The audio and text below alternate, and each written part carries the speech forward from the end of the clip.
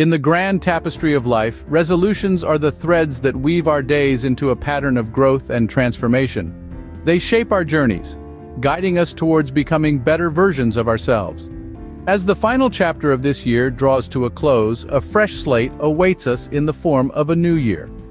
Our first resolution is to strengthen our relationships with family and friends. In the book of Proverbs, chapter 17, verse 17, it states, "A friend loves at all times, and a brother is born for adversity."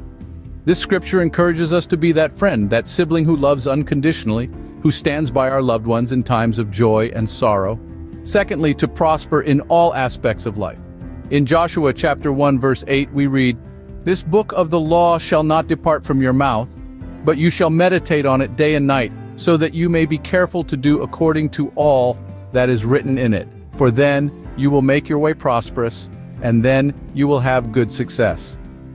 This scripture nudges us to constantly ponder and act upon the wisdom contained within the Holy Scriptures, promising prosperity and success as the outcome. Our third resolution is to prioritize our health. In 1 Corinthians chapter 6, verse 19, it says, "Do you not know that your bodies are temples of the Holy Spirit who is in you, whom you have received from God?" This scripture gently reminds us to respect and care for our bodies as sacred vessels, nurturing them with healthy food, exercise, and rest. Fourthly, to pursue wisdom.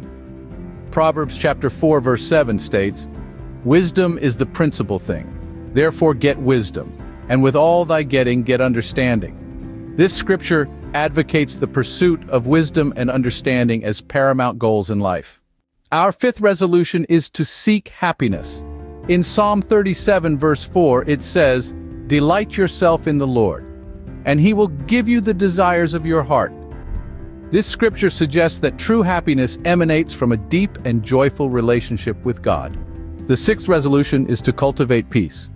In Isaiah chapter 26, verse 3, it reads, "You will keep in perfect peace those whose minds are steadfast because they trust in you." This scripture assures us that unwavering trust in God will bring about an unruffled peace of mind. Finally, our seventh resolution is to deepen our relationship with God Almighty. In James chapter 4, verse 8, it states, "Draw near to God and He will draw near to you." This scripture promises that by seeking a closer relationship with God, He will reciprocally draw closer to us.